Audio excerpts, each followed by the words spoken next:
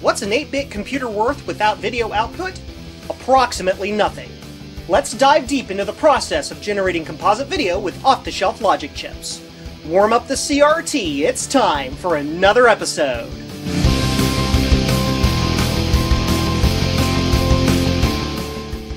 Get cool stuff, early access to videos, your name in the credits, or just support my museum. Become a patron today. Link in the description. The original United States television video standard is complicated and technical. To truly understand it requires mathematics, electronics, and even engineering backgrounds. I don't have any of those, and neither do most makers. So over the next few videos, I'm going to show you how to generate composite video with off-the-shelf logic chips. Before we begin, let's describe the composite video standard from a 10,000-foot view. Composite video is structured as 525 lines of video, 30 times each second. This is divided into fields of 262.5 lines, interlaced every 60th of a second. Embedded between lines are horizontal sync signals that tell the TV when lines end. And between fields are vertical sync signals that tell the TV when the fields end. The specification also calls for equalizing pulses and vertical serrations between fields to help the television maintain horizontal lock. The majority of the timing is centered on the color subcarrier frequency of 3.58 MHz, for technical reasons I won't go into. Now you may be wondering to yourself, why are we doing this when there are whole chips we can use to do all of this with much less work? That's a good question. The correct answer is to learn how it was done at the beginning of the personal computer revolution. Now that the boring part is over, let's have some fun and make some magic. Today we'll be constructing the horizontal timing portion of the circuit so that we can generate lines. Here's what you'll need for today's project. A 5-volt power supply, a 14.318180 MHz oscillator, one 74HC4040 binary ripple counter, 3 74LS30 8-input NAND chips,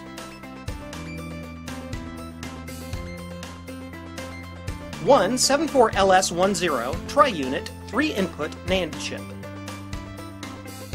one 74LS00 quad-unit 2-input NAND chip, one 74LS04 hex inverter chip, a solderless breadboard, and connecting wires. How do we generate an analog signal with digital logic? By doing what digital logic does best. It counts things. Since composite timing is based on the color burst frequency, it stands to reason that if we need to count something, it's going to be that clock. This clock counting concept is what opened up the entire world of composite generation for me. And I got the idea from Alan Alcorn's original Atari Pong from 1972 and the excellent paper written about its circuit analysis. Link in the description. The horizontal timing section consists of 3 signals. Horizontal reset, which is the master timing period of each line. Horizontal blank, a signal used by other parts of the circuit. And horizontal sync, the pulse at the end of each line telling the TV where lines end. Let's start with horizontal reset, which we will call H reset for brevity. First, we have to sort out the line length. According to the specification, each line is exactly 63.5 repeating microseconds long. We'll round that to 63.56. If we do the math and we put 3.58 MHz into 63.56 microseconds, we get exactly 227.5. Counting halves in binary is weird, but if we double the clock to 7.16 MHz, the number becomes an integer, 455. Double it again to 14.31818 MHz, and we get 910. Why did we double it twice? Well, because 14.31818 MHz oscillators are everywhere.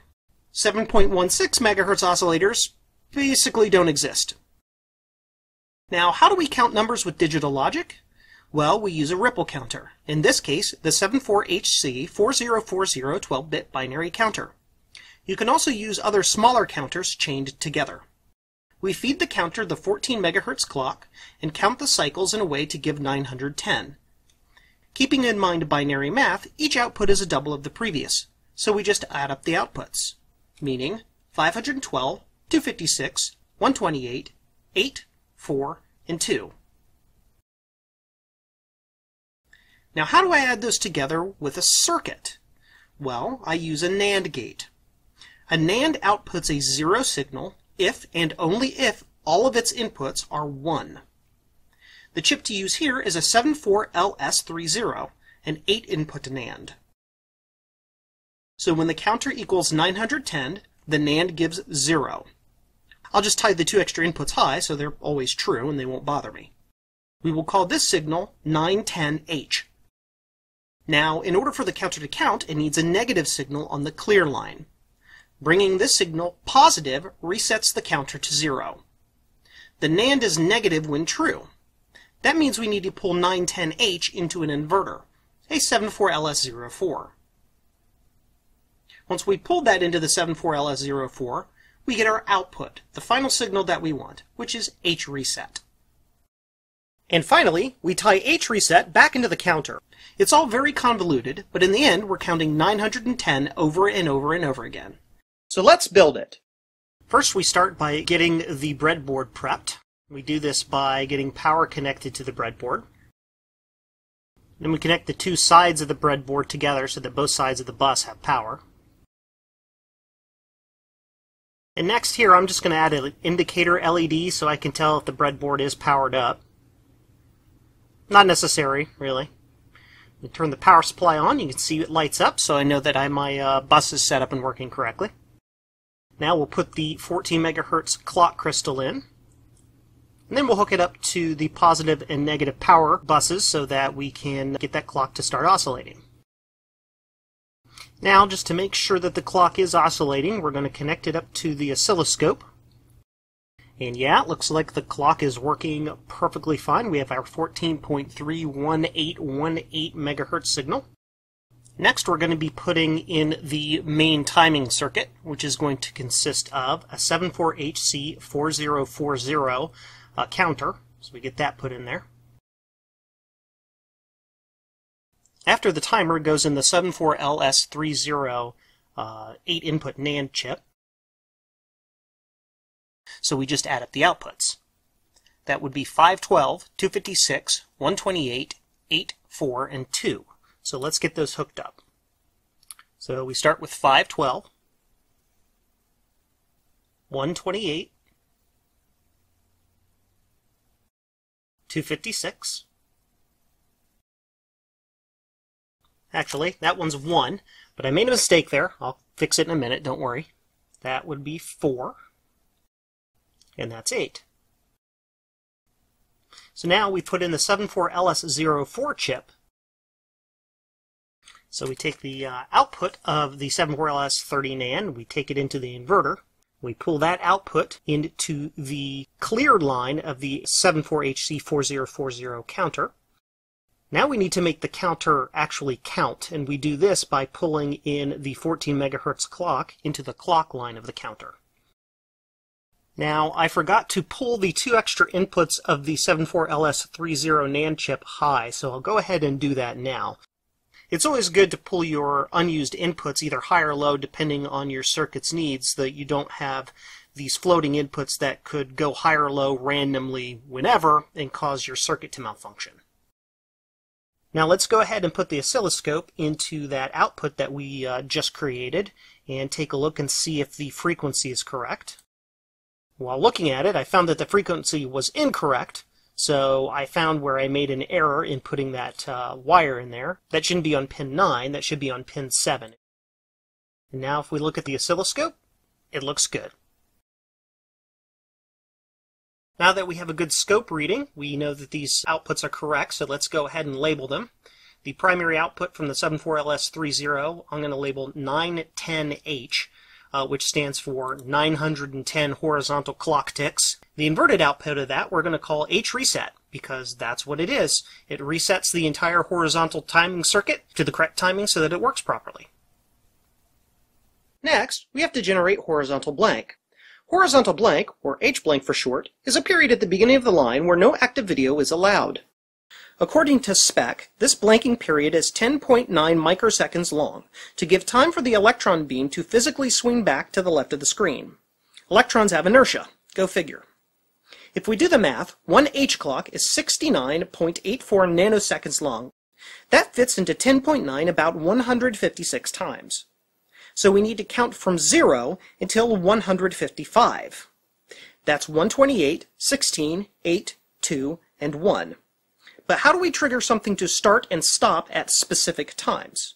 Well, we use what's called a set-reset flip-flop, or SR for short. This has two inputs, set and reset, and two outputs, complementary of each other. When you trigger set, it turns the flip-flop on. Trigger reset, and it turns it off. If it's already set, setting it again doesn't do anything, and likewise for reset. The cheapest and easiest way to make an SR flip-flop is with the 74LS00 NAND that has two gates cross-circuited.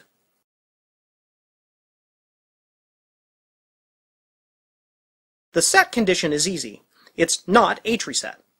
But we have to make the reset condition. This is 155 as we've already decided. We pull 128, 16, 8, 2, and 1 into another 74LS30. That output goes into reset of our SR. And the SR's outputs are Hblank and not Hblank, both of which we'll be using. So let's build it. So we get the 74LS30 put in there, and then the 74LS00. So we'll get the SR flip-flop set up by cross-connecting the two NAND circuits. Now we hook up the set condition to 910H. And now we need to create the reset condition. So we pull in 128, 16, 8, 2, and 1. Now that we've created the reset condition, we tie that into the reset input of the SR flip-flop. And now if we look at the oscilloscope, it looks good. Now we have to generate horizontal sync. Horizontal sync, or Hsync for short, is a signal that is at the beginning or the end of the line that tells the TV where the beginning or the end of the line is, depending on how you look at it. This starts at 1.5 microseconds, plus or minus a tenth of a microsecond, into the line, and runs for 4.7 microseconds, again plus or minus a tenth of a microsecond, from the start of the pulse, meaning 6.2 microseconds into the line. This signal is the second most critical behind H-reset, so we want this to be as precise as feasible. Doing the math, we find that 22 is the best start, at 1.537 microseconds, and 88 is the best stop, at 6.146 microseconds, giving a pulse of 4.609 microseconds. That's a good compromise between close enough and a smaller set of selection conditions. To make 22, we have to use some care because we don't want it to fire again after the reset condition. So we start with 16 plus 4 plus 2, and we also pull in Hblank so it doesn't run after Hblank. Then we invert 64 and 128, so that it won't fire again when those bits are also 1, which would be after the reset condition, but before Hblank. To get 88, we pass 64, 16, and 8 into a 74LS10 3-put NAND. As long as it always fires after 22, and 22 never fires again, the 88 can do whatever it wants. These set and reset conditions are passed into another 74LS00 SR flip-flop to generate Hsync. With this done, we have a circuit that generates composite-compatible line timing.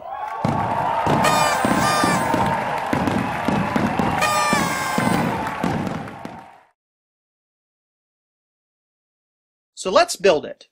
So we install the 74LS30 and the 74LS10 chip. Now we'll set up the SR flip-flop.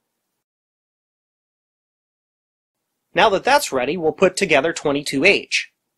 So we plug in 16, 4, and 2, and then we bring in Hblank. And now we'll invert 64 and 128 using the inverter we already installed. So we pull 128 into the inverter, and 16 into the inverter.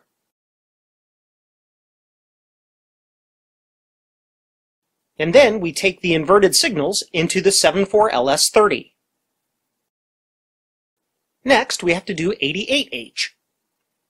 To do that, we give it 64, 16, and 8 into the 74LS10 3-input NAND.